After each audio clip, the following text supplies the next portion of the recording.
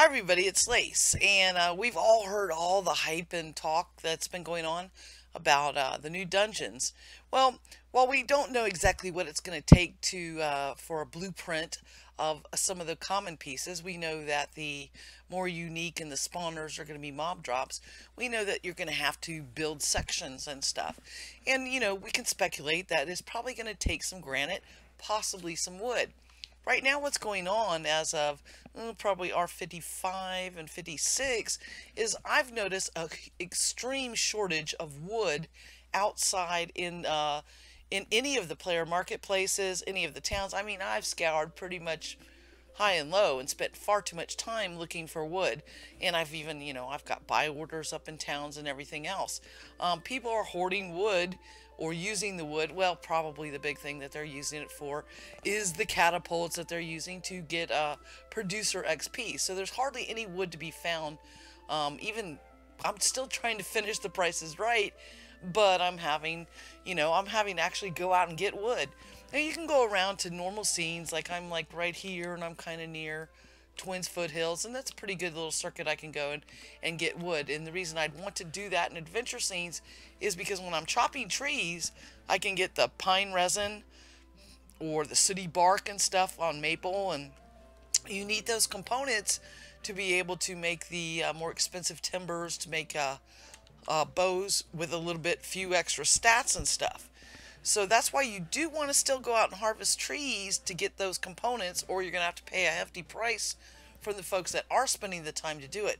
But if you're just looking for wood and you don't really care about the other things, and like me, you can't find it out in the world, the place to get it is Sieges. Now I'm standing here. Now Diamond Fields is a sub-POT off of Port Phoenix, which is right here, and we're in the Elysium area. Let's see if I can bring up the big world map here. Might take a second to load. There we go. Loading, loading, loading. Keep those doggies loading. Rawhide. Okay, so I'm like over here in the little Elysium area, which, there's a boat to Airy here, and then I can take a boat to Exeter over here. But I'm standing right here, and this is one of the clusters of POTs, and the reason I'm pointing this out is when you're looking at the overland map, now sub-POTs are never under siege, but overworld POTs are. Now when I'm looking at this, do you see this little white circle right here? That tells me they have devotionals, right? So that means they could possibly be under siege. This one could be under siege. I think Jade Valley's over here. Again, I see the little white thing. So these are all potential places that can have sieges. When I get over here to Phoenix Fields, there's no devotionals there. So it's never going to be under siege. What's this? Sparrowfall? No devotionals. Not going to be under siege. Now, the reason I'm over here is because I live near here, and sieges occur quite frequently over here, and I use those for wood. Another place that, if you go around in the central Brittany area, I'm not going to teleport over there or anything, but you can also know by just looking for this little indicator of what towns are going to be under siege. Now, depending on their location and the terrain around the area, that's going to determine the type of siege. These are typically as a forest siege.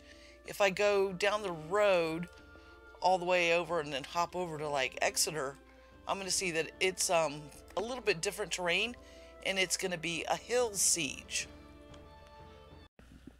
Now the reason that I'm talking about the types of sieges that can pop is, for me, because of my particular build, I'm a melee person, and sieges can be very difficult for melee people solo. And I'm not talking about getting down to the Kabbalist. I'm talking about just clearing the engineers and stuff, because it's the engineers that are going to drop you some decent quantities of wood, and I seem to find it far faster than just harvesting trees in a circuit. Again, the caveat is that I will not be able to get pine resin, sooty bark, maple bark, or pine bark. I'm not going to get those little sub-components or the borers and things like that. I'm not going to get that unless I'm actually physically chopping a tree out in the wild. But if I'm just looking for wood, raw wood, to make basic furniture, in my case, then sieges seem to be the best bang for the buck. And the reason I'm isolating the forest siege versus the hill siege, and I think there's another one, I think there's another type. The reason I'm saying that is because of my build. The hill siege tends to have these walkways, these narrow walkways. So once you go out there, you're like in no man's land, and you don't have retreat points. You don't have as many good cover points. And me, I'm not an uber fighter. You know, I've got some adventure levels under me, but I'm melee, and these well, these bastards, to put it quite frankly, are all archers. They're all running around, so you're going to need ice field just to slow the little. I started to say that word. Slow, though, I'm trying to keep it clean, but it really is infuriating as a melee person to try to slow them down and keep them from getting behind you, because they're going to crit you every freaking time they shoot you in the back. So in order for me as a melee person to do them, I found that I'm fine in the forest sieges. It's the hill siege that I have no place to run. I don't have any movement. And it's just they're a pain in the ass. And this is when they made the change where there's no melee folks really hardly in the sieges. They're all archers. They're all trying to get behind you. They're all running around like their hair's on fire. And sometimes that I just have to throw down some fire to make their hair on fire. Depending on your build, you know, your success rate's going to vary. But this is how you can determine on the overland map where sieges can occur. Again, like I said, by the little white thing, you'll know which one. Because there's a nice cluster here, I can pop out here and check up and I can find sieges to go hit. And another cluster, again, is around the central Brittany area, and you can know where they're going to pop like that. And then, you know, you may be fine on hill sieges, and that's going to give you more opportunities. I just don't have good success, and it's not worth the frustration for me personally to do them. So, and also there's been talk that I guess they're going to make the sieges optional. That's fine. Right now it's my only option to get wood at a reasonable price. I'm not going to pay jacked up prices when I could go and do them. Somebody was asking me, how much can you get per hour? Well, the problem is you know, the sieges, they go with the alignment, so it depends on what time of day and how the alignments are and this and that and the other as to where they're going to pop and things like that. So you can't really say by the hour. You just have to know where there's nice clusters like this of places that can potentially have them and be able to move around and check those out. Now, there used to be a place that had like a siege tractor as to where the Kabbalists were. I think that's down. So for me, kind of my little hack that I do is I put an alt account standing out here, and I'm going about and doing my own business, or I might be in another area, and I just can have them spying and tell me when the siege is. I know not everybody has 2 accounts, but if you do, and you can, you know, play 2, or you have 2 PCs or whatever, that's one way, is just to have somebody spying and then go run in and hop in them.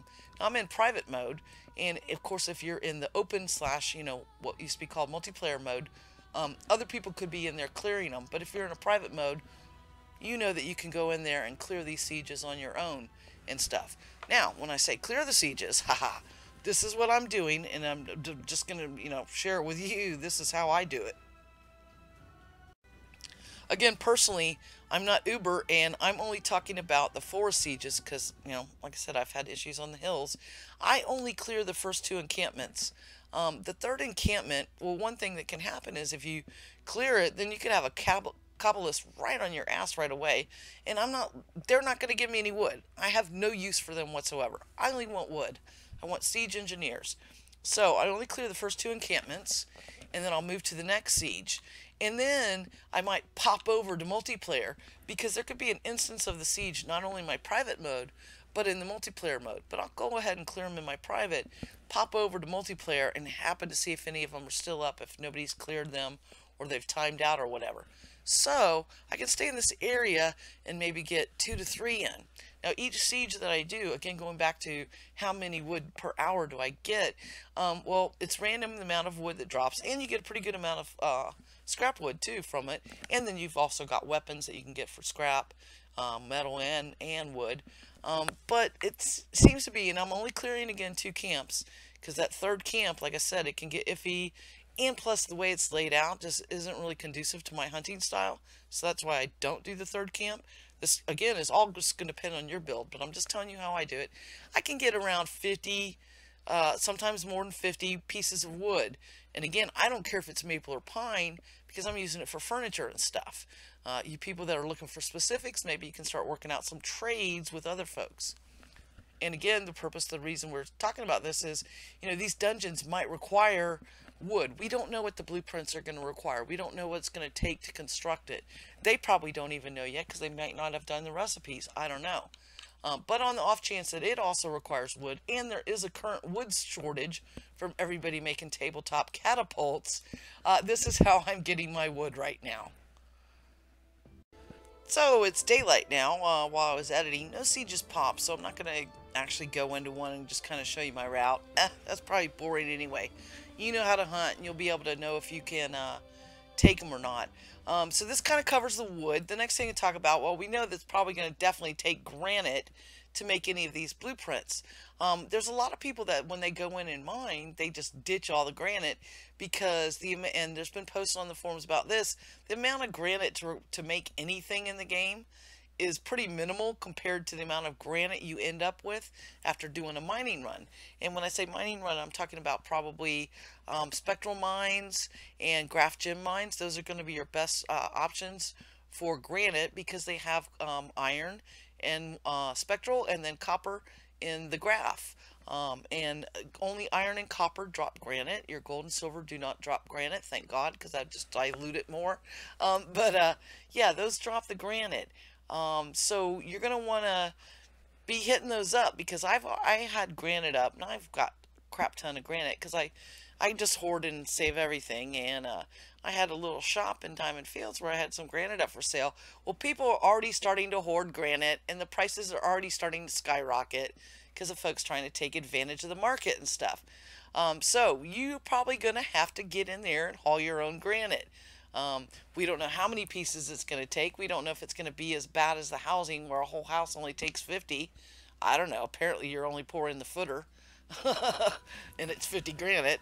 But I expect these dungeons to probably start stripping the market of granite.